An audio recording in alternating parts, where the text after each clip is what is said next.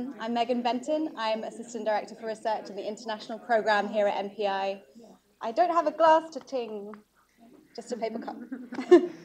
I'd like to welcome to those of you who are joining us in person for our event, Merit-Based Immigration, Designing Successful Selection Systems, and also welcome to those of you who are joining us from your desks or from home or from your beds, no judgment, on the live stream. And just to tell you all as well that this event is being live streamed and you'll be able to watch it again later if you'd like. Call today's event timely would be a bit of an understatement. Obviously, it's extremely timely because of President Trump's announcement yesterday, where he called for a merit and heart-based system. But I think it's also timely because this question of how countries attract the thinkers, entrepreneurs, workers, managers to drive innovation and economic growth is really going to be at the heart of future economic competitiveness. And I'm delighted to be moderating this event with three very deep thinkers on immigrant selection systems.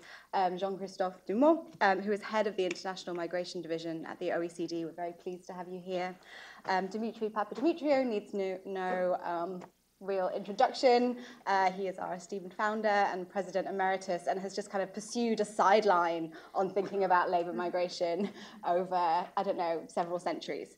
And then finally we have Gelatt, who's from our US immigration policy program, and she's one of the leads on a new exciting project on rethinking the US legal migration system. Biographies for everyone are on your chairs.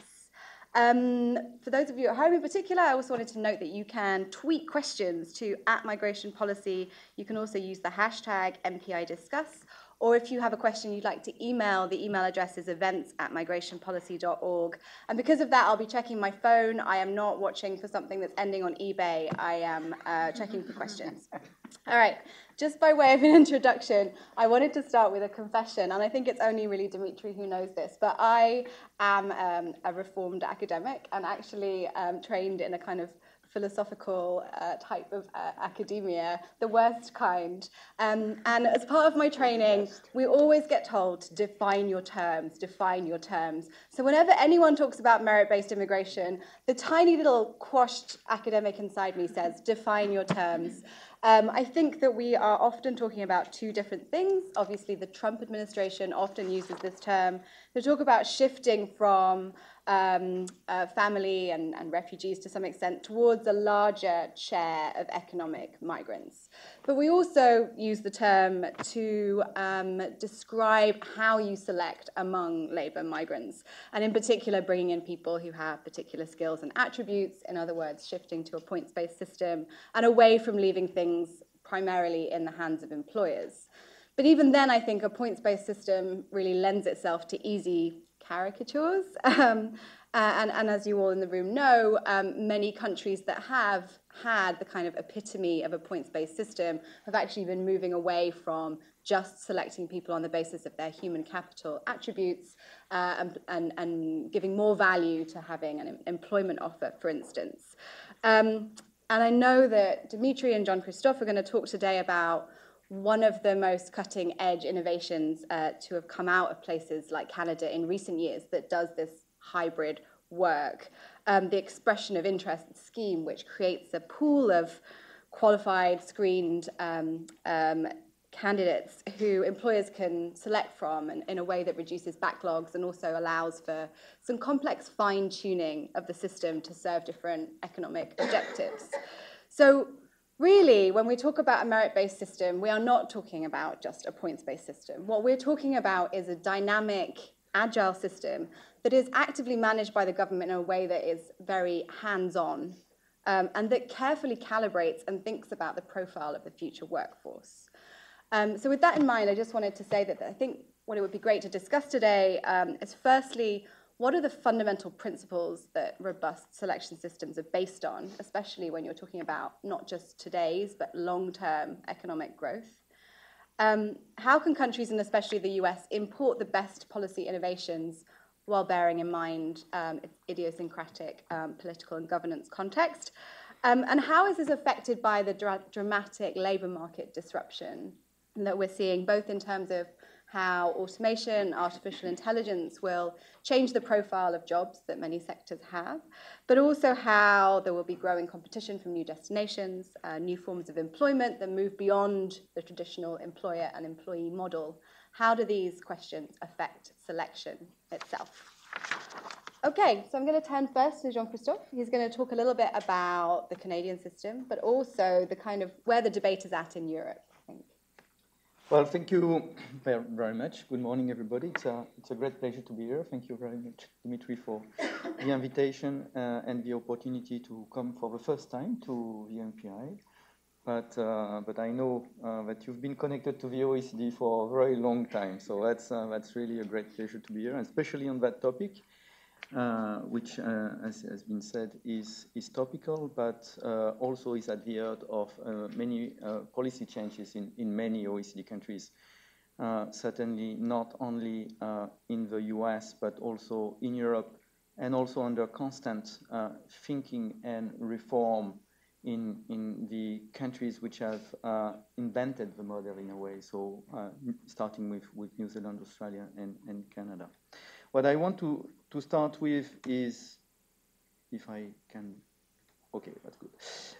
So it's by saying basically that all countries have channel for admitting highly skilled workers, including the US, which has already some merit-based channels. But obviously the question, are these programs functioning well? Are these programs admitting or attracting? Are these programs competitive in international comparison? And I will try to answer some of that question based on OECD work that has been carried out in this area with a number of country reviews, in-depth country review that we did on New Zealand, Australia. Canada will come out in a couple of weeks, but also especially on Europe, I will explain later. Let me start with some numbers to put things into perspective. I mean, the US number, you know them, 1 million permanent immigrants every year. Interesting to note that this number is exactly the same in Europe. So US and Europe, even if Europe is a bit bigger, are tracking as many permanent migrants. But obviously, what probably makes a difference is the share of family migration has been said. In the US, here we're talking about 70% of family-based migration. When in Canada and Australia, and there is a first caveat here, depending on how you count accompanying family members of principal applicants. So if you don't count them, it would be like 26% family migration in Australia and Canada. If you count them, then you get around 60-65%, which is at the end not so far from the US figure. I think what is interesting also in this graph, it shows the number of tertiary educated immigrants in Europe and other OECD countries and the US. It excludes intra-EU migrants because it would make no sense to include them in that comparison. 46% of tertiary educated immigrants in the OECD are in the US, again, excluding intra-EU migrants.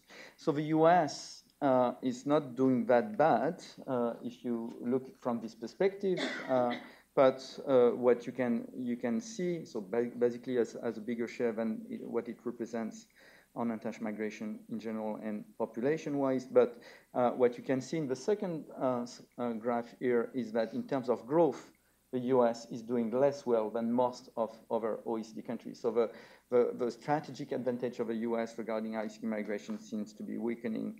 And the growth rate is about half that of Australia, is about 30% less than Canada, and lower than most European countries, as you can see on this graph. Second thing is US admits a number of highly skilled people through its temporary program, but we're talking only about 60,000 people around. This is as much as Canada and Australia, but obviously for a country of very different size. This is also as much as Europe if you exclude UK. If you don't do that yet, then the US is like 50% lower than Europe in its permanent program for highly skilled migrants specifically. So clearly, the US punched below its weight in the global competition for talent, and there is a point here. Last slide on data is about students, because we know how much students are important in bringing skills to destination country. And here again, you can see from this slide that the US and Europe are almost at par on that. Canada and Australia, as percentage of their population, are actually attracting more international students. So clearly, US is in the competition, but it may lose some grounds in some respects. So what has been just mentioned is the fact that a number of OECD countries have made important changes in their immigration system recently. And what I will spend a little bit time explaining now is this expression of interest system that was invented by New Zealand in 2004, adopted by Australia in 2012, transferred to Canada in 2015, and more recently to Quebec, was adopted since September 2018, a similar system. This it includes a point-based system in a way, but it's not reduced to that perspective. Point-based system in itself are not policies; they are tools.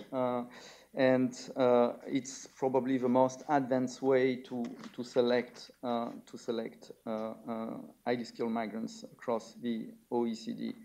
Again, a number of European countries are completing that very closely.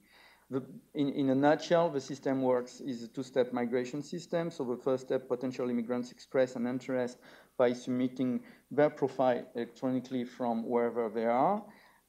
Those who meet minimum requirements enter into what we call a pool, and they are ranked within that pool according to a point-based system.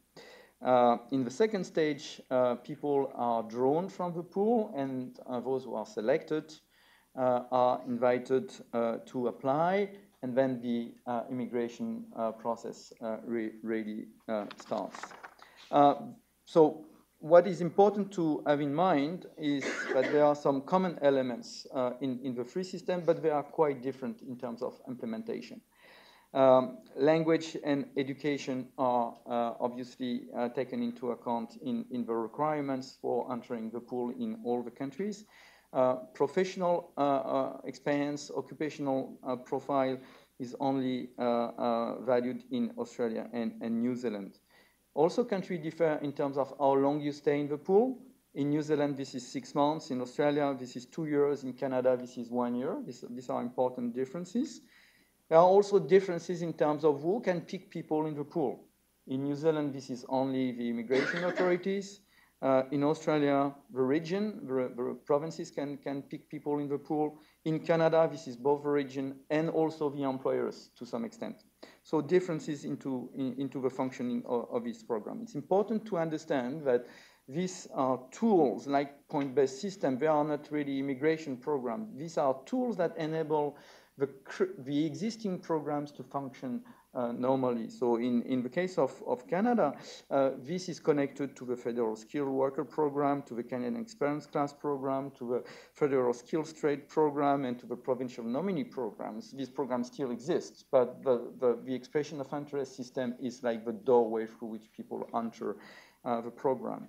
In terms of impact, we have, as I said, analyzed this program, and I think they made quite a difference. The first reason why they were implemented in the first place is because all these countries were facing huge backlogs. In Canada, the backlog could go up to 6 years, and also very long processing times. So the program has, this system has certainly helped a great deal in reducing that. In Canada, now 80% of the applications are processed within 6 months. In New Zealand, the pool is 6 months, so all applications are processed within 6 months. In Australia, it takes between 4 and 6 months compared to 3 years previously. So these programs have really made a big difference in terms of reducing backlog and fostering the processing of this application. Where they also allow to have more diverse profile because they allow different draws. They also, in some cases, have been linked to some matching tools, so job vacancies. But in practice, it's fair to say that the employers are not using this tool very much, so it doesn't really deliver as much as expected on this one. We also have some evidence that the outcomes of immigrants are improved through this new selection system. But I think one very important, and I will come back to that, is most of the people in the pool are abroad, but most of those who are selected are already in the country. So this is two-step or maybe three-step migration, if you want to call it this way. When does it make sense to consider applying that? Certainly when there are cap and overload programs, maybe the US comes to mind here, when you want to encourage employers' involvement in the process, or when you want to increase the appeal to some less popular migration program or local areas. What we did is an evaluation of the transferability of the system to Europe. I can say this is quite challenging for many reasons, but you have that in mind. The main instrument that the European Union has developed regarding highly skilled migration is called the Blue Card. This is a permit which exists in 25 member states, so not in the UK, Ireland, or Denmark. It's for highly educated people with a job offer and a salary which is 1.5 the average of a national salary. And it enables the spouse to come and to work, and so it's the tool that the EU has developed to compete with a green card, to say it very briefly. So we have done this study, which is called Building a EU Talent Pool, a New Approach to Immigration Management. It was done by Maria Vicenza Desiderio and Jonathan Chaloff at the OECD.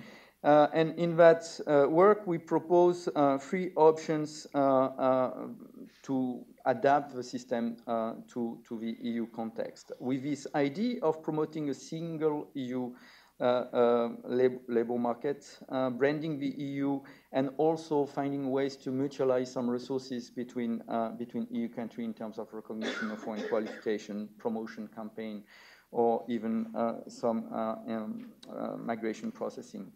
So what we have looked at is first solution, which is basically minimum requirements, creating a common pool within which all countries can then pick. Second option is doing the same, but going a step further for some selected occupation which are in need across the EU, where you could get a ranking and you could get a common decision-making to select people. And a third option, which is the most ambitious, which is about creating this pool, but enabling then, based on a numerical limit and a common ranking system, to offer job search visas to those who are ranked top in this pool, enabling them to come to EU countries, look for a job, and then qualify for national schemes. The issue here being that there is a division of labor between the EU and member states, with the subsidiary principle applying, that ultimately it's only the member states who can decide who can come in the EU. So that's one way to adapt that to the EU. It's fair to say that the discussion at the EU level are blocked, not only on asylum, but also on some other issues, including revision of a blue card, and certainly any options that would go beyond that, like implementing an expression of interest system in the EU context. What would make sense in the US context, and I will end with these 2 slides. If you take lessons learned from other OECD countries, first of all, point-based system is not a silver bullet. As I said, it's not a policy by itself. Second, wage-based criteria have limitation, and we can discuss that in more detail. But this is certainly a question that has been apply with diverse results across the OECD. The third point is that there is absolutely a need, and that would be my last slide after this one, there is a need to think carefully about temporary admission and transition from temporary to permanent. It's also necessary to identify long-term needs, because if you select people for permanent residence, these people will be around for quite some time, And so the selection should not only be based on short-term needs or on criteria that you can identify with a profile of people, but more on their capacity to manage in the society in the long term. But I think the most important point are the next one, is the need to have a flexible and adaptable framework for any merit-based system. I think one of the lessons learned from Canada, Australia, and New Zealand is that they didn't get it right from the day one. In Canada, they made significant changes in their system over the years. And when I say significant, I think some of the changes were, I think, almost structural, very important, but also this is the case for Australia.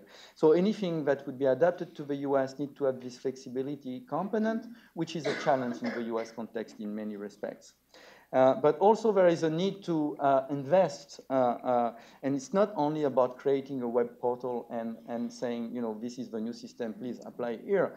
There is a need to develop the infrastructure, there is a need to develop the policy evaluation, there is a need to create a feedback loop between evaluation and policy changes and the flexibility. And all that is certainly elements that are critical for the success of the failure of these programs. Also, there is a need to identify and address the policy trade-off. So policy trade-off may come from, again, from this transition from temporary to permanent. In the US, like in many other OECD countries, students move to temporary program and then maybe stay and become permanent residents. The gatekeeper in that case would be the university who pick the people, who select the people. And so here, you need to think that carefully from, in terms of sharing the responsibility between the different stakeholders. You need to think about the transition, the OPT question, for example, in the US.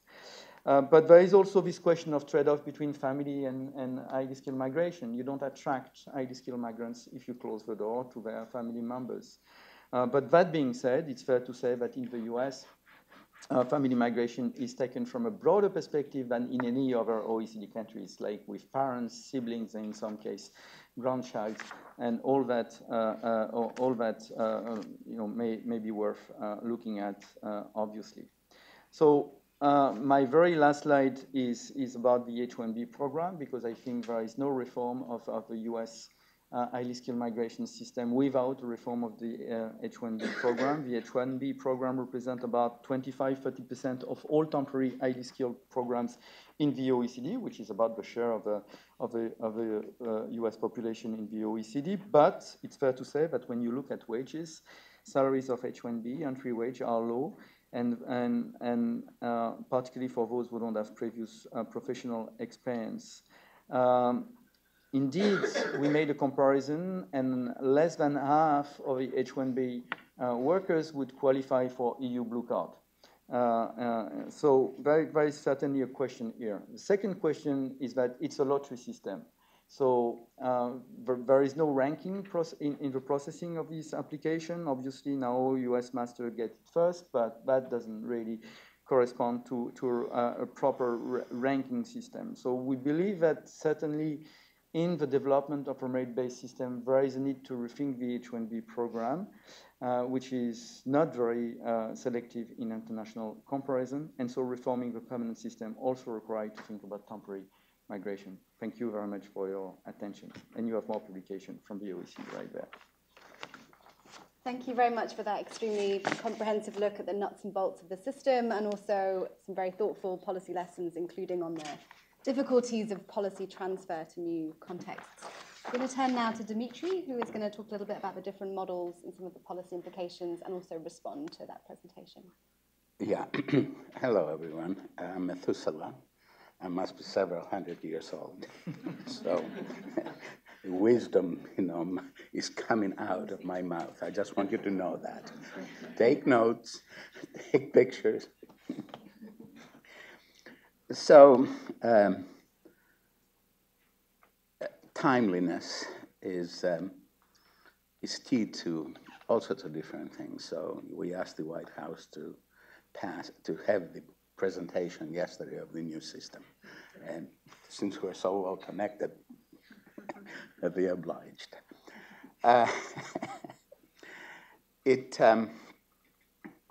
there is so much misinformation and so little knowledge that is, I guess, informing what it is that has been proposed, that it is stunning. What I'm going to try to do today, and my friend Jean-Christophe, who heads a superb team of specialists, immigration specialists at the OECD, has given you a good idea of what the Canadian and other similar systems are about. The rule of thumb is that all innovations start in New Zealand. Small country, willing to experiment, able to change things that don't work on a dime. Then you have Australia looking over its shoulder, waiting to see where New Zealand will fail and what actually will succeed. Picks it up, reworks it again and again and again.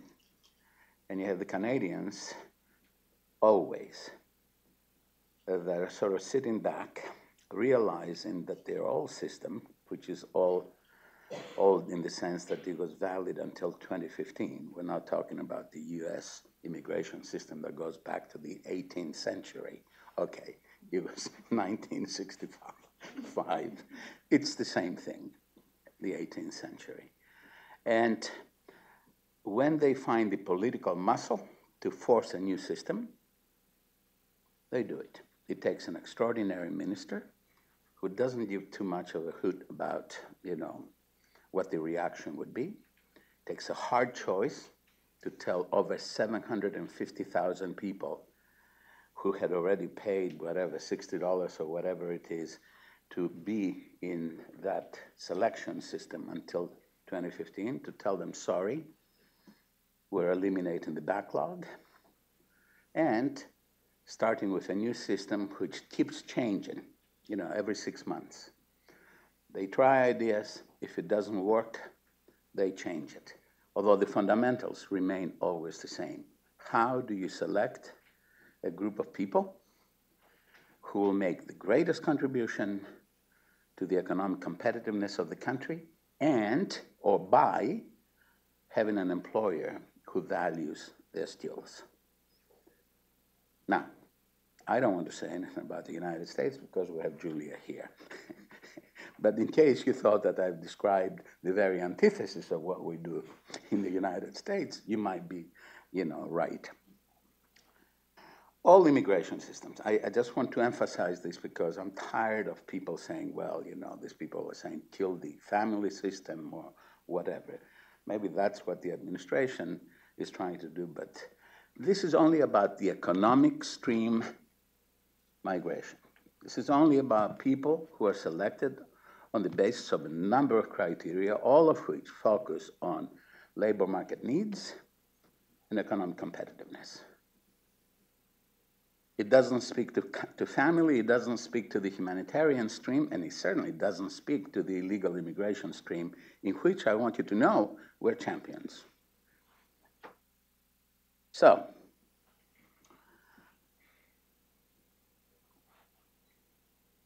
I'll say one more thing about the connection between family and the economic stream.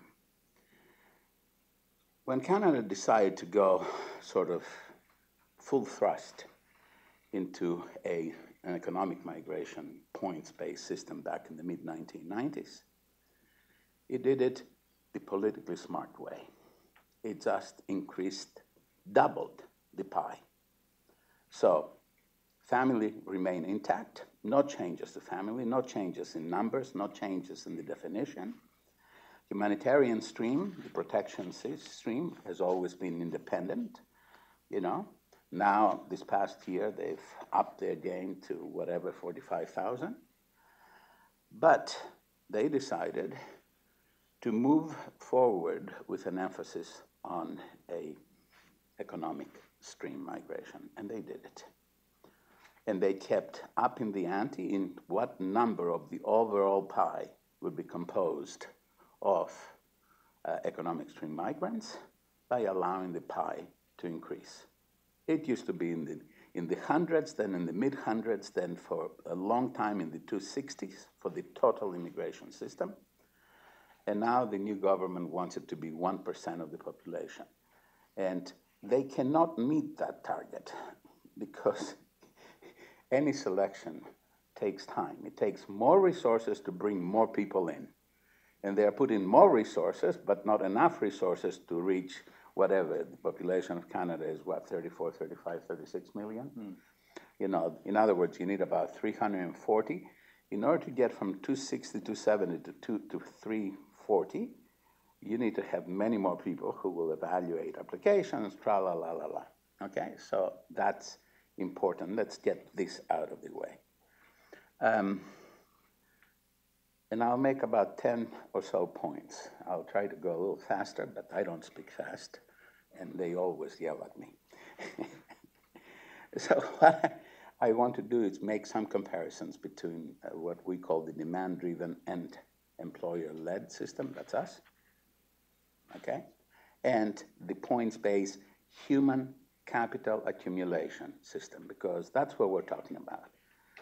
At its origins back in the late 1960s, when Canada innovated the point system, it was all about building the human capital infrastructure of Canada. Canadian universities were few. They did not have a lot of graduate schools, an awful lot of American academics because of the Vietnam War, et cetera, and the opportunities in Canada moved there. All of those things played a role, but they decided that in order for them to jumpstart the process of economic competitiveness, they needed to bring people through some additional people through the selection of people who had essentially university degrees, and the criteria under the point system haven't really changed all that much over the decades. Everybody wants to have younger people. You heard the president yesterday, okay? He also wants to have younger people come in. Everybody wants to have education. And everybody has played with how you reward education over the decades. There was a period of time where if you had a PhD, it was sort of like a, get there, no problem, please come. Then they realized, I want to apologize for all of you guys here who are PhDs, that PhDs are meaningless, okay? If you have, there was a Senate legislation in 2013 that was going to open up to PhDs from around the world. Who the hell needs another historian or, sociologist, run-of-the-mill, who happens to have a PhD? I mean, let's be realistic. We're not serious about these things in the United States. So, the point that I think both of my colleagues here already made, which is an extremely important point for us to bear in mind, is that in reality, the two selection systems have been moving toward each other over the past 30 years. We did this when we passed legislation in 1990 and introduced both the top categories of the EB system, EB1 and EB2, but particularly H1B and the O, et cetera, and you heard Jean-Christophe talk about those things. And they, meaning Australia, New Zealand, we should come up with an acronym, NZAC. Okay, it doesn't work. Countries, no? Okay, settlement countries. And they decided that they were going to basically be very careful about having the one thing that had become a serious problem that everybody was identifying. I remember giving lectures in Canada, in Australia, a number of times in the circa 2008, 2012, 13, saying, look at outcomes. You bring all of those people with degrees, and there is immense underemployment in your countries. And gradually, they started incorporating the employer, in other words, the job offer thing, which now has become sort of what everybody wants. They want to have a pool of people who have great characteristics, but they also want to have an employment offer. Sometimes a job offer is a requirement, such as in the UK. You cannot come in unless you already have a job offer. And the Canadian system that Jean-Christophe described, and incidentally, all this is on this paper that is outside, okay? Don't think that I, come up with these things every day. So, what they did is that when they started the express entry system, a job offer actually could take you into Canada. Almost 50% of all points were allocated to a job offer, up to 600 points out of the original 1,200. Now it's down to whatever, 20% or something, am I right?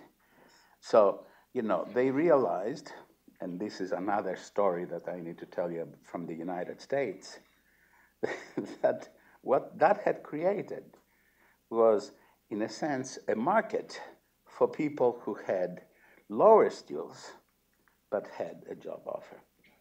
And you heard in Canada language that we had used in the United States 10 or 20 years ago, at least the Department of Labor did, which is that you not get an awful lot of cooks and things like that, coming under the system. So they freaked out. They started reducing the number of points that they give to job offers. And as a result, other kinds of characteristics, sort of became more important. So what we have is a hybridization of the system, which is, something that I think that we should like. Because I always bury the headline and I start, the movie and then interrupt it in order to go to the beginning. I like that perhaps because you don't like that. The issue that we need to be thinking about is the context. And Megan already suggested this. And you can't escape it. You can't escape it today. You will be even less able to escape it in the next 5 to 10 years. The labor market is changing at dramatic rates. Disruption and chaos already define labor markets. Upheaval is going to be what it is that we're going to have 5, 10, 20 years from now. And an unknown but very large proportion of jobs, including entire occupations, will disappear. You can argue, you say it's nonsense, etc., but guess what? We have history that teaches us that this happens. What happened, with office workers in the 1990s and a little before that, with manufacturing in the 70s and 80s and 90s. And all this autonomous stuff, AI, from trucks to whatever, entire occupations will disappear. And parts of additional occupations will disappear. We don't know what the proportion is. Megan and I and Kate is the co-author of this paper that you see outside. She's in California, unfortunately, rather than here, but she's with us.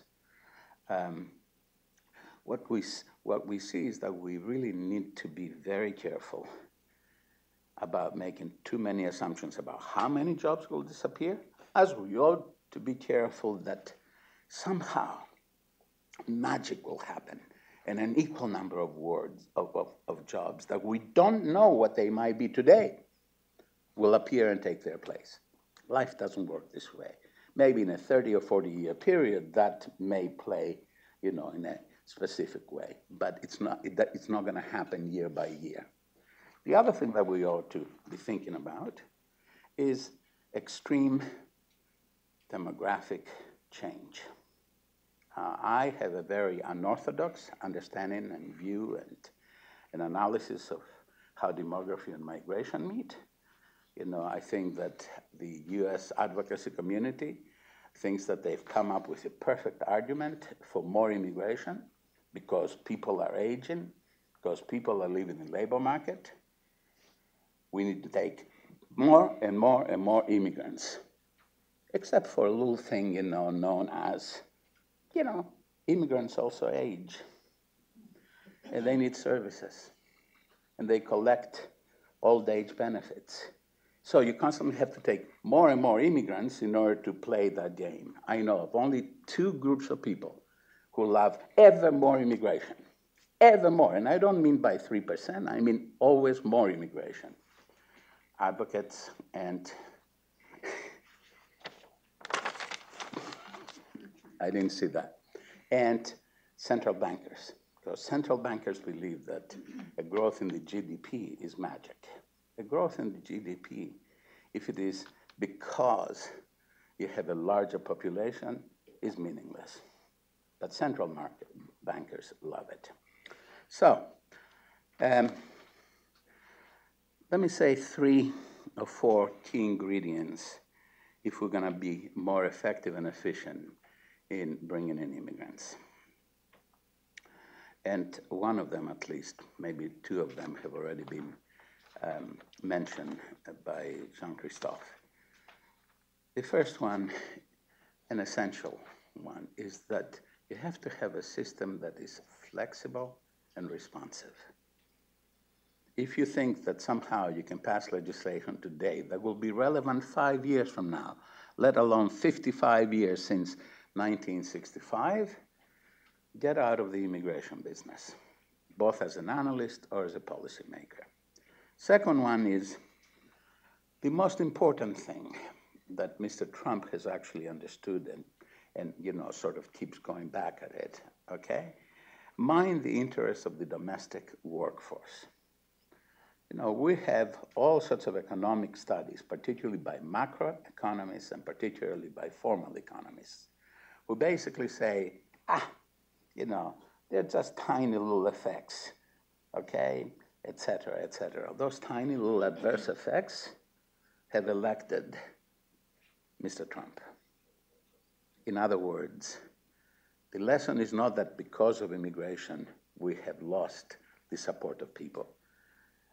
The lesson to take from here is that we have to constantly mind those people who lose from whatever it is that we do. From whatever it is that we do. If we don't pay attention to that, at some point, somebody who has great political instincts will actually be able to attract and possibly be elected. We have an example somewhere. The third one is you have to constantly be on top of the system. On top of it. Change it. Try to understand. Try to first have an idea of what policy outcomes you're trying to achieve. No policy outcomes that serve the interest of employers or immigration lawyers or of advocates for one point or another, but outcomes for the economy and the country, society as well as the economy. And you have to make sure that you pay attention to outcomes. You do this by telling people up front, telling the system up front what you expect from it. And then constantly testing to see whether you're actually getting what it is that you thought you're going to get with the system. And if you don't, you adapt it. Adaptability or adaptation is what you called it. You know, I call it adaptability, a key ingredient in all of this. Immigration systems must be actively managed, particularly because more and more immigrants will come, which brings the possibility that more and more resistance to immigration will come. The advantage of a system like Canada, and I will tell you, senior Canadian officials, ministers, deputy ministers, that I've talked to on a regular basis for 30 years, make it very clear that the selection system is the only part of the Canadian system that has no one arguing for it except the public service. In other words, it doesn't really have stakeholders. Employers would rather have a system like the United States. You know, I want Jean-Christophe, I bring him in. You can. I can. And you know, if you want something else, you know, you can do that. Same thing, family. Family wants to have more family. They advocate, they organize, they push. Nobody's pushing for the immigrant selection system that is points-based plus, which is a remarkable way to actually see all this. And the final one, and I guess I'll stop because you're just staring me down, okay? I'm tired of it. I'm just wondering what to write on my note. And something that people don't really understand about all of these systems are adjusted, adapted, changed, et cetera, on the basis of integration outcomes. I understand that this country doesn't really believe in integration, okay? They integrate, into their own communities, okay? No reason to spend money, no reason to start serious work on integration, et cetera, et cetera. We spend a lot of money, particularly education, et cetera, but, the concept of integration, doesn't really go deep. And the work that this place does on integration is with states and localities, because that's where all of these things happen, integration. The successes or failures of immigration when it comes to how people integrate, okay, are played out on the street, on the ground, cities, states. So these systems look at integration outcomes and they say, you know what? Let's ask for better English-speaking ability, or in Quebec, better French-speaking ability, because we see all the evidence. We have, what do you believe, longitudinal studies in these countries where they look at immigrants, over time and see what works and what doesn't work. Us, longitudinal studies? Heck, what is that? So when they look that something needs change, when they find that something needs change, and guess what? They change it. So I'm going to stop because I don't like everybody looking at me like that. And, and I will, leave it at that. If we're going to be serious about immigration and immigration reform, not only do we need to address some of the people that Democrats and people, who think about these issues say, which is do something about the 11 million, certainly do something about the DACA. They're not kids, but the DACA people, et cetera, et cetera, in order to be able to get on with the business of selecting people who can help us now and in the future.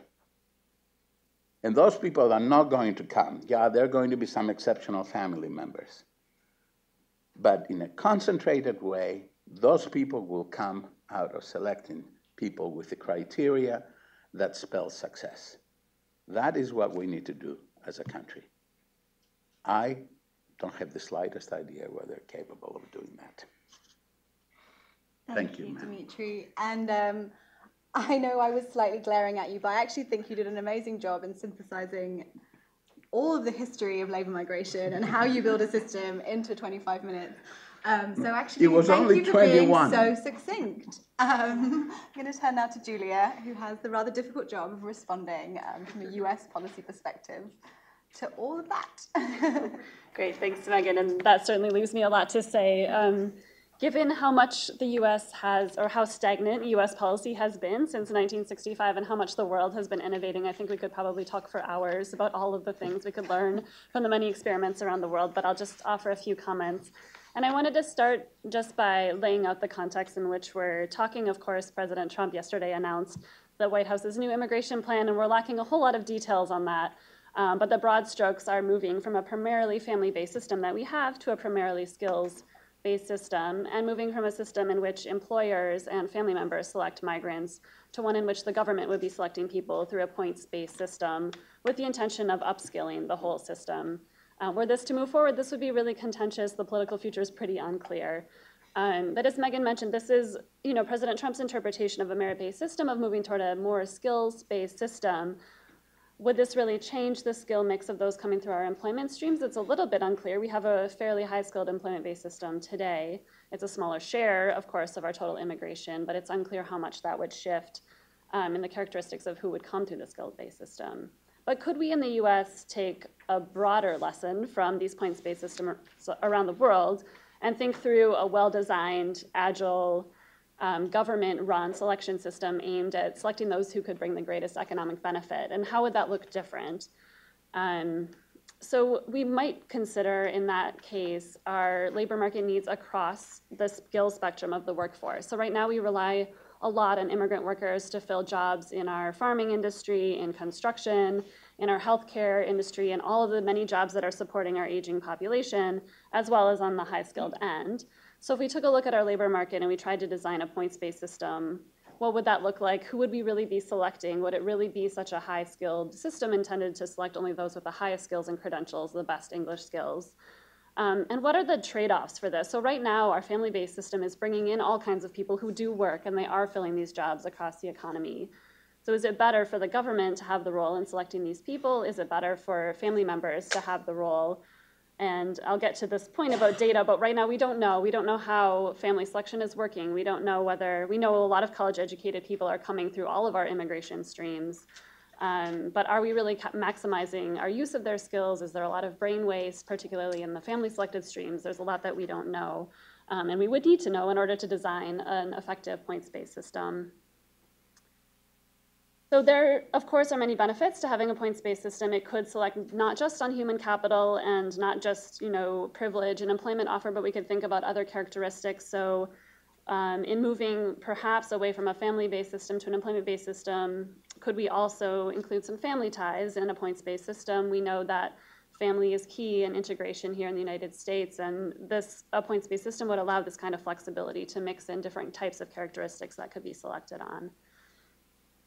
Another key thing we could learn from around the world, whether or not we have a points-based system, is getting away from the gigantic backlogs that we've built up in our immigration system. So that's one of the key benefits of the expression of interest system, is having regular selection, and people enter the pool, and if they're not selected, they leave the pool and they can reapply. But there's not kind of this promise made to people that someday we'll let you in, but first you have to wait decades or at least several years before we let you in. And in the meantime, we're losing people's human capital. People are aging. We're missing their prime working years.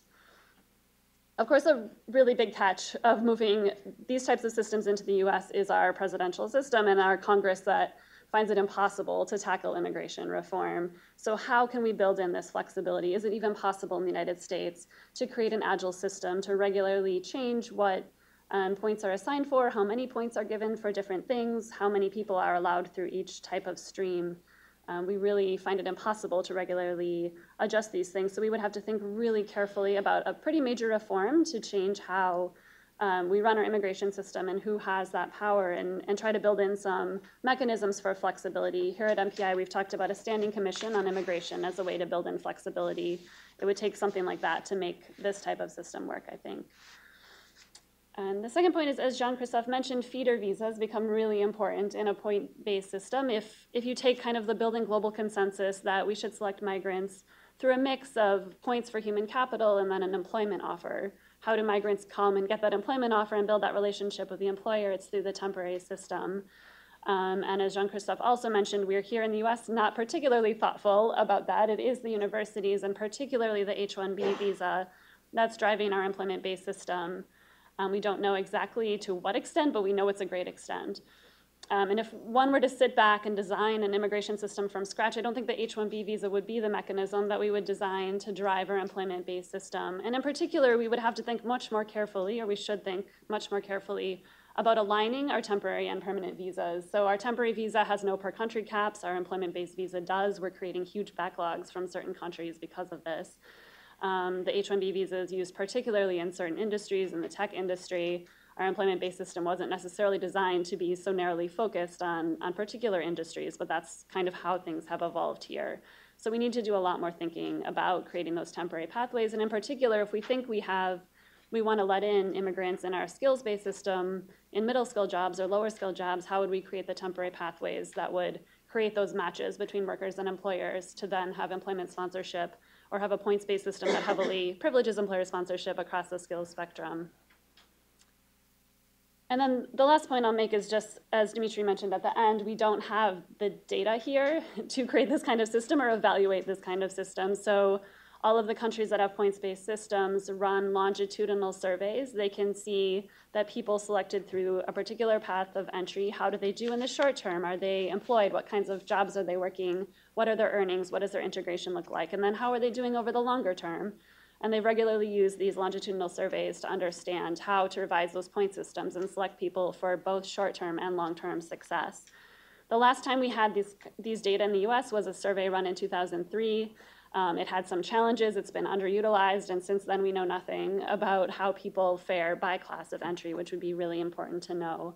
We also don't even know the most basic things about how people are using our immigration system. You would think we would know that people come in on this kind of visa and they switch to this other kind of visa and then they eventually get a green card through this category, but we have very little data to look at that. USCIS is working on digitizing their records. This should someday enable us to look at these things. In the meantime, probably there are more data we could see if they were only released. But we don't know, how many people come through a student visa and then end up adjusting through the family-based system, or come on an H-1B and are waiting a long time and then end up falling in love with an American citizen and entering through the family-based system. How many students are staying through an H-1B and through an employment-based visa? How many are dropping off somewhere along the way, and why is that? And are those talented people that we should have retained, or are those people who weren't a good match with our labor market? We don't know any of this. So in order to adapt any of these lessons from around the world, we first need to build the data and research infrastructure here in the United States so that we can understand how our system is and isn't working and evaluate any type of new system as well. So I think I'll leave it there and leave it for the discussion. Thank you so much, Julia, for that thoughtful look at applying things to the US context and not just thinking about the fundamental things that could change, but also the incremental changes that would be a good first step.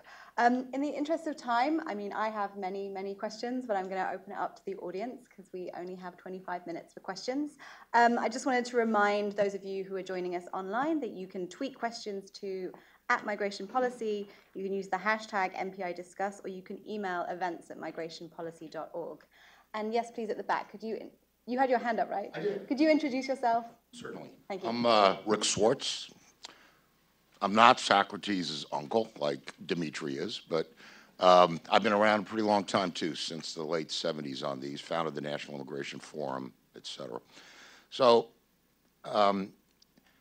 in understanding national interest and putting the judgments to be made in the context of what's good for the U.S. or what's good for Canada, here's the question that occurs. Brain drain. So there's been no mention of the consequences of these variety of, we want your best and your brightest, and that's going to be good for us. Well, what are the consequences for the societies that these best and brightest depart? And do we have a national interest in taking into account what are the consequences for the home countries? So, for example, now let's take El Salvador. So we got a lot of really smart, educated people from El Salvador that have come here over time in a variety of ways, many as asylees or now have temporary protected status. Many are poor. But El Salvador is a mess. And a lot of their best and the brightest are gone. So is that something we should be taking into account as we're devising systems to address our own national interest? And as does our national interest include what are the international consequences that may come back to haunt us over time? Great, thank you. One more question? Okay, can I start? Jean-Christophe, would you like to respond?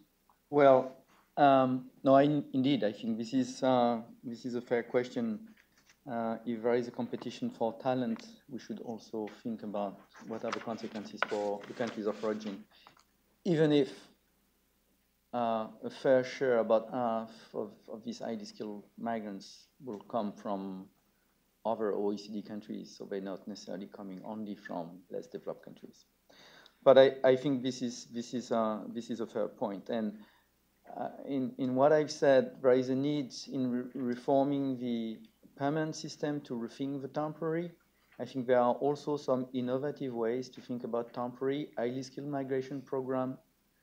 One is Global Skills Mobility Partnership, which are looking at innovative way to share the responsibility between countries of origin, destination, but also employers in terms of training the people, skills development.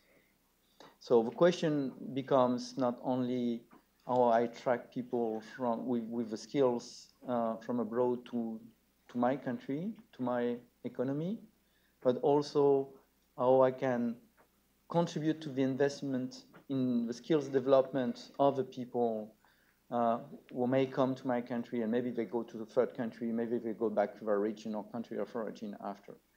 So this is a development which was initiated in the context of a discussion on the Global Compact for Migration. The European Commission is paying some attention to that in the context of pilot project that they are developing.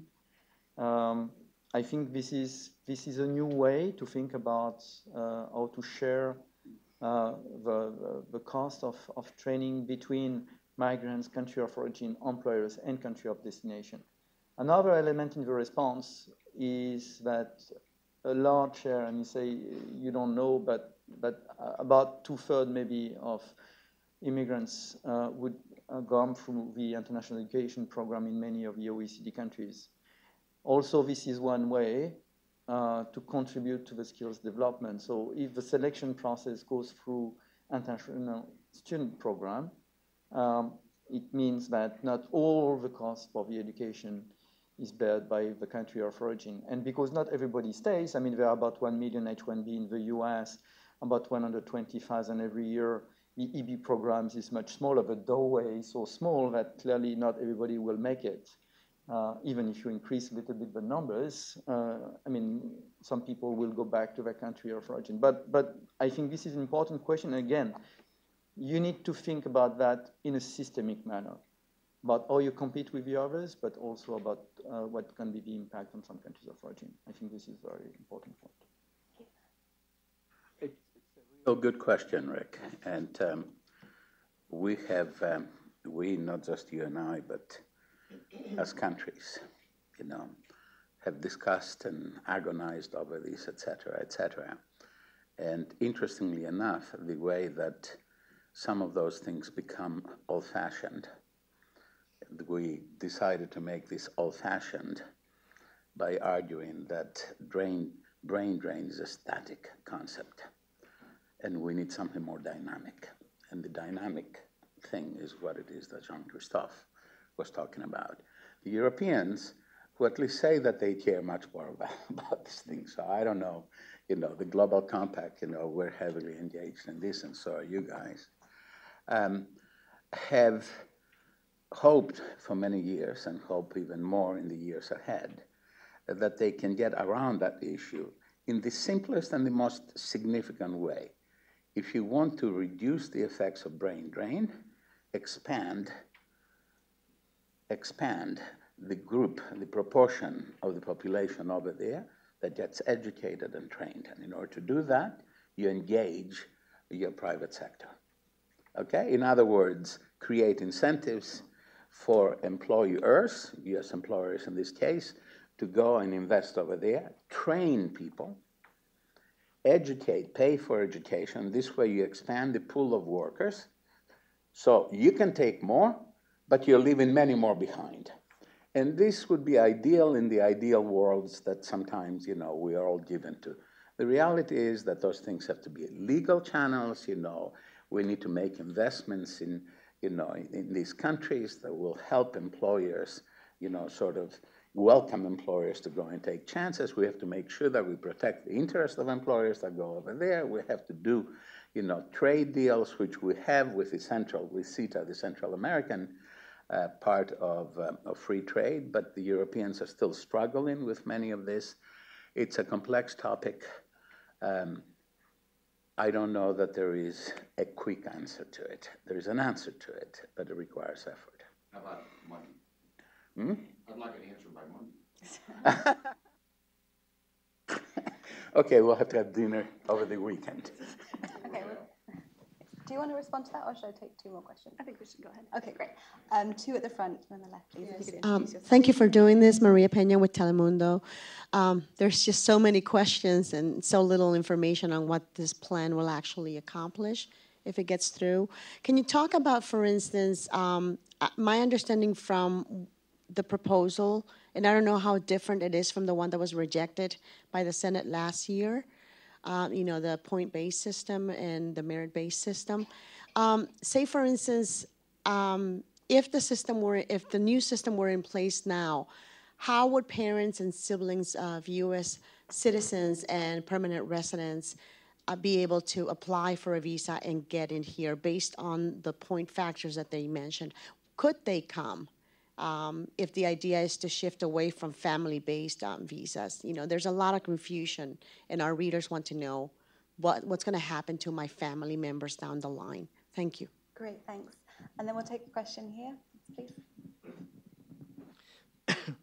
Yeah, I had a question, a comment. I was wondering for what your opinion was if in the United States this transition from, let's say, H-1Bs to the EB system to green cards, what if just one simple solution? What if they just remove what if they just remove the country quotas? What would you think how would that change the system? Would that be a simple solution? I'm just wondering if your opinion on that. And two, in terms of disruptions, our current system, the entrepreneurs are very difficult to get, H-1Bs or sponsor themselves as founders because the departments wouldn't approve that if you're just self-sponsoring. It's very challenging.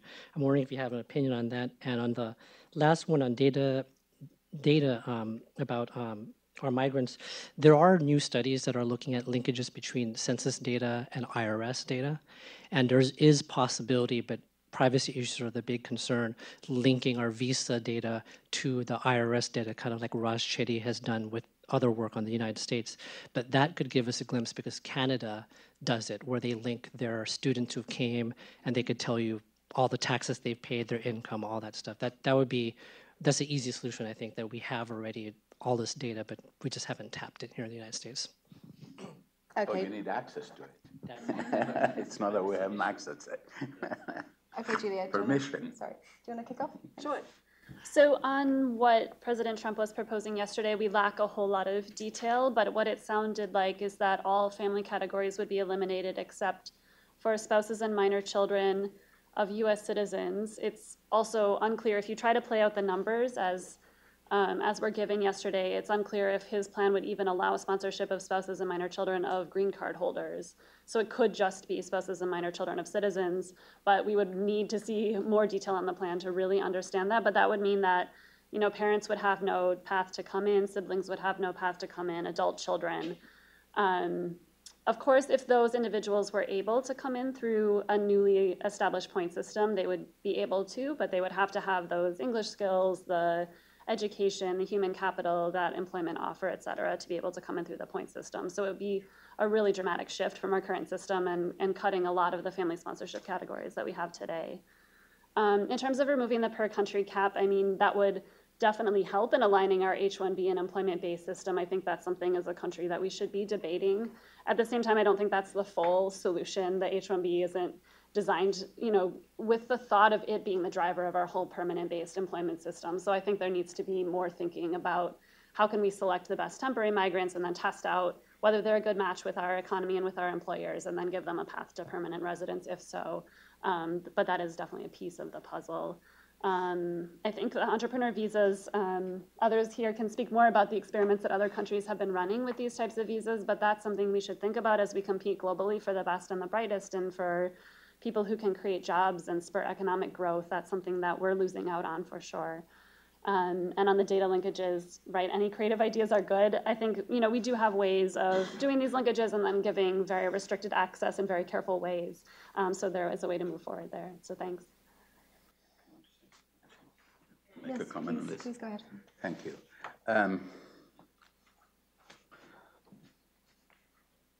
We don't exactly know. We don't have, exactly what it is that the plan is.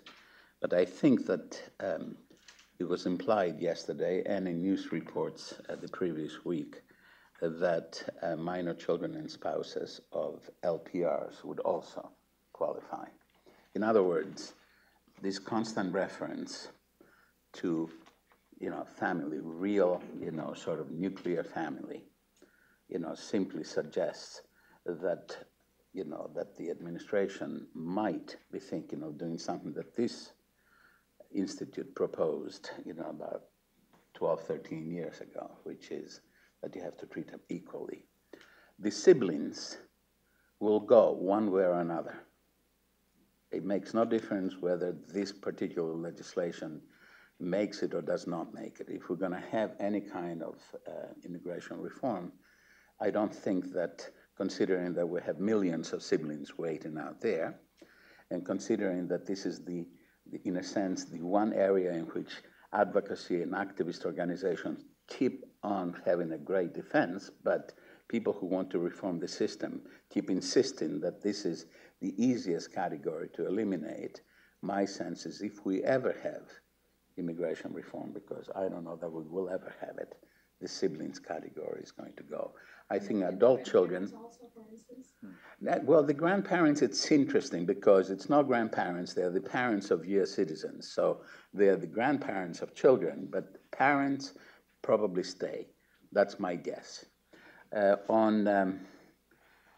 On removing country limits, for God's sake, we've been trying to do that, for at least 12, 14 years, and it's the easiest thing to do, but the only way that we could get it without having, a bloodbath, politically speaking, is through the appropriations process.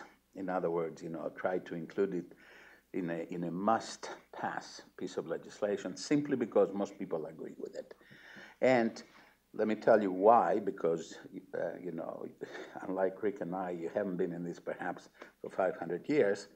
The country limits were intended to make sure that we don't get nothing but people from 3 countries. So they tried to limit it this way. You could have people from all sorts. This was one of the measures of diversity, or one of the things about diversity that we tried to build into the legislation. And there are ways to square the circle, as long as we just want to have immigration reform. DACA, some sort of a legalization program. And of course, if you really want to find a way to eliminate backlogs, you may have to create some sort of a portal whereby people who could qualify if they independently came or tried to come to the United States through a point selection system and say, if you have these characteristics and you're a sibling, here's a portal for you, a way for you to come in. The one thing about immigration is it can be totally logical. It is not nuclear science. We make it a nuclear science in the United States, partly because of the fact that we don't have a parliamentary system where, the prime minister commands a majority in the parliament, and partly because the politics is so broken. So these are things that we can fix if there is any type of willingness to compromise on the bigger issues. Yes, no, thank you very much for these 2 questions. I mean, regarding the family migration, I think as Dimitri said before, there are really 2 options. One is to work with fixed numbers, and one is to consider that you want to promote economic migration by increasing the numbers. But one thing which is fair to say, and it's all there in this document that I can give you a portrait of family migration in the OECD country was published in International Migration Outlook in 2017, compares the migration policies across OECD countries, and indeed the US is a bit peculiar in that respect, because that's one of the few countries which has a pathway for adult and married children, for parents, for siblings, for grandparents. So in international comparison, this is very US specific. So some other countries have some of that, but not to the extent of the US. So indeed, I can understand why there is a lot of pressure on these elements in particular. That being said, and I'm sure that Dimitri would agree with me on that, when we're talking about merit-based system or global competition for talent, we should understand that it's not the country who pick the people, it's the people who pick the countries. And so it means that you don't only need to have an open door policy or a pathway for people to come in. you need to warm the house. You need to make your house attractive and actually more attractive than other houses. And so, again, this is coming into a strategic and holistic approach to attracting talents, and clearly possibilities for spouses to come and work and for children to grow in the country is a very important element. On that, the OECD will publish in about 10 days new indicators of talent attractiveness for both highly skilled immigrants, entrepreneurs, and international students. These indicators would be released on the 29th of May, will show how the US compare across OECD countries. And without revealing anything, the US is still, still good. I mean, still relatively well ranked, but there are countries ahead of the US. And certainly not taking into account how things are evolving in other OECD countries will only make the US situation less and less attractive for top talents worldwide. Just a very short point to really punctuate the point that Jean-Christophe made. The more people, the more countries enter the sweepstakes for the best and the brightest, the more the selection shifts from governments, in other words, receiving countries, to immigrants. That's what competition for talent means. It doesn't mean that we compete with Canada or with France about the best and the brightest. It's the best and the brightest will have more choices. When they have more choices, you better be able, and there are some charts here, in this paper that are making that clear. I have to advertise it, okay, Sarah? That make it clear that we just get to the point where it is more of who will choose us rather than whom do we choose. It's going to be a combination of two, but I like to put it provocatively in order to stick to your minds. So I have two questions that came through on Twitter, and I'd like to add in an audience question if you have one. The first is about how countries have supported and selected skilled migrants from among humanitarian family streams. The second one is about the unbelievable backlogs for green card applications and how countries can increase processing capacity. So any examples from elsewhere. And does anyone have a third? If not, oh, Jean, yes, please. Since we are talking about lessons that we could learn from other countries, when we talk about immigration, the blood gets boiling across the aisle, for people across the aisle, across different groups. How do we sell this idea to the public? How to make sure that the public feels that it's in the interest of the country to implement this or that type of program? Great question. Julia, would you like to kick off? Sure, I can start perhaps with Jenna's question, the last question, how to sell to the public. I think, point systems have the benefit of being very clear and transparent. You can go on Immigration Canada's website or other countries' websites and, see how many points you would accrue. It's a much clearer and more transparent system. And also the research and evaluation that we've been discussing is very helpful. So I recently attended a conference in Canada where there are all kinds of presentations showing, the economic trajectories of immigrants coming through different channels, and they were able to say, these migrants are doing very well, these migrants are having trouble, overall the picture is good. And so having those data can help in showing what the outcomes are and if they are positive, and if the system is designed to create positive outcomes, then that can help to sell it as well. In terms of skills through our family and humanitarian streams, we know that increasing shares of our immigrants come with college degrees, and that includes refugees and asylees, as well as people coming through our family stream.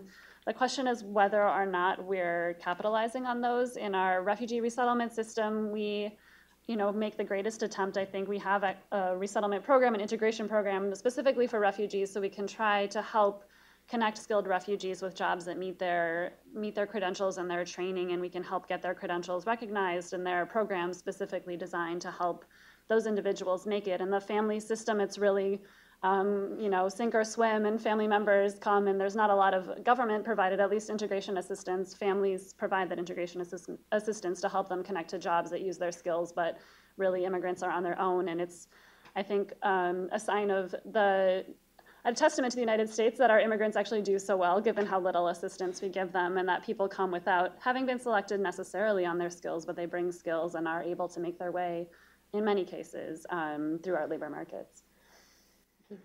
Jean-Christophe, and perhaps you could add a wrap-up comment as well, because we are nearing the end of our session. But we can exceed it by a couple of minutes. I mean, Madam Chair.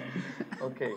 On refugees, indeed, I think we should not necessarily play one category against the other. It's clear that refugees have skills, and it's also a question, and as Dimitri has put it, how we use these skills and the efforts through integration programs. And I think for refugees, these are well-established programs in the US. For other categories, probably less so. But certainly there is a question about how we can make sure that everybody, whatever is the category through which he or she is entering, can value his skills in the labor market. And on that question of assessment, recognition of one qualification, how to value prior work experience, I think there's a lot of lessons learned in other OECD countries, including in Europe, which have very solid integration program for the US context going forward.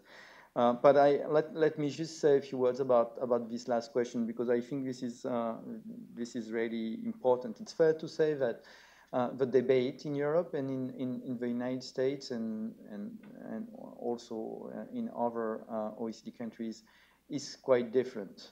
In Europe, it has been mostly about the fear that people will take low-skilled jobs and will be competing on the lower end of the labor market, and there has been very little concerns about competition on the high-skill end, which is understandable, reminding the chart that I've shown before, because except maybe for intra-EU migrants, there are relatively lower share of third country nationals with tertiary education in Europe. Here in the US, this is across the board.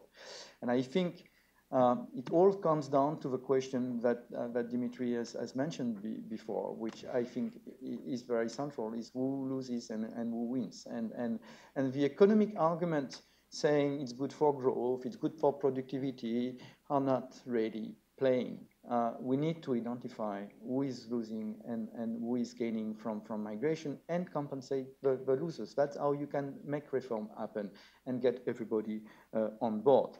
I was very interested to see yesterday in the announcement, which were made public, that there was this argument put forward that having a stronger highly skilled migration program will benefit low-skilled workers in the US in general. And I think that point was, well taken, that there is the need to sell this program to the public at large in terms of what can be the benefits. I'm not sure that this is obvious. So I think that in the design of a program, it could be beneficial, but there might be some issue. And again, low-skilled worker might not only benefit from high-skilled migration. The complementarity is not only playing between different skill level. If you think about long-term care, if you think about domestic services, I mean, some lower skill migration program can also be beneficial for people in general. But this is a fair point. We need to identify the losers. We need to make sure that everybody is on board. Otherwise, it's impossible to make it happen. I get a last word too. Thank you, Madam Chair. Well, maybe penultimate word. We'll see.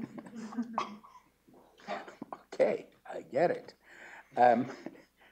Just an observation on this last point, on this issue about skills and how successful immigrants are and all that. In this country in particular, we seem to be perfectly happy to say that they're doing fine as a group, immigrants. The fact that they work in low-wage jobs, even if they have skills, we paper over. what it is that we need in order to educate immigrants and their children, we ignore.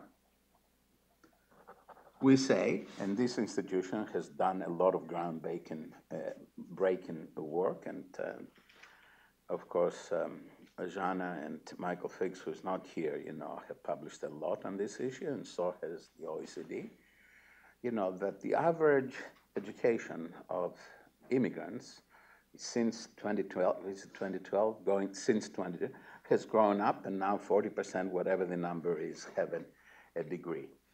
And I need to keep emphasizing that in order to square that finding with the finding that we have enormous underemployment of immigrants are not two independent things. The one builds upon the other. Discrimination is part of it. But a university degree from a Nigerian, and I shouldn't have said this, from a Greek university, unless an employer knows what that is, what it means, what education and skills and experience people have, they are not going to pay for it. That is the only way that you can square, underemployment, which is massive, together with the fact that immigrants are better educated. So we can't just be happy about the fact that immigrants are better educated without worrying a great deal and doing something. This is also about compensating, not about compensating the losers in the receiving population, but also making those tiny little investments with immigrants, on immigrants, that will allow them to translate their degrees and experience into something that American employers will value. And here's another great disadvantage for the United States. In solidarity-based systems in Europe, where jobs are compensated at a certain level, where unions are still relatively strong, where you have agreements among employer groups and employee groups, workers, and the government as to how things should be compensated, it's a little difficult, perhaps much more difficult, to really take advantage of people. In an unregulated labor market like ours, that does not obtain. So the question for us is, are we happy about bringing immigrants with more qualifications through the family system, okay, and paying them $7.50 or $9 or $10 an hour? If we are, great. If we're not, we ought to be thinking differently about these issues. And I don't mean selection. I mean, about creating, requirements that people have to observe in paying immigrants.